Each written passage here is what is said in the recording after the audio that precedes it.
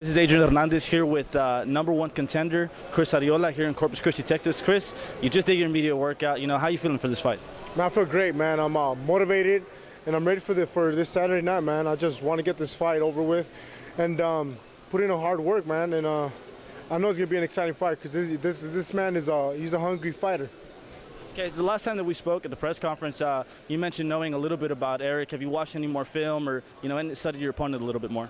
Yeah, actually, me and my trainer Adrian Hernandez, we've been watching a video on him. He has a very nice right hand, very decent right hand, decent boxing skills. But in the heavyweight division, man, it's dangerous. All it takes is one punch to knock somebody out. So I got to be aware at all times. So he's a dangerous fighter, and he's hungry, which makes him even more dangerous. Going into that, everybody wants to make it seem like you're maybe looking past this fight. They talk about the Klitschko's and all that, but how focused are you for this upcoming bout? Extremely, man, because there is no Klitschko's without him. I gotta beat Molina in order for me to get a title shot. So I can't look past him. Why would I look past him? If I look past him, then there's no title shot. It's me right back to the bottom and working my way back up again.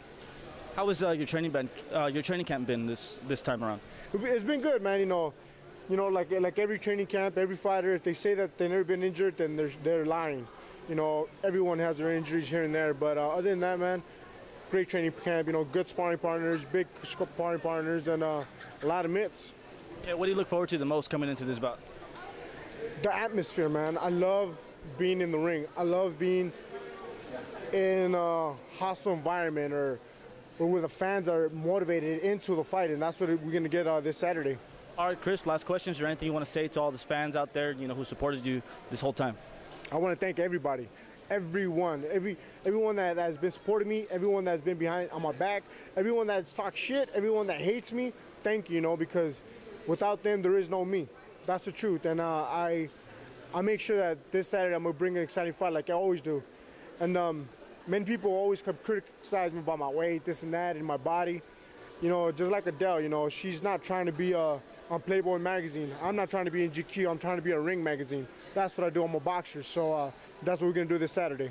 Well, that's great, Chris. And thank you again for the interview, and best of luck to you this coming Saturday. Appreciate it. Thank you. Hey, appreciate it, boss.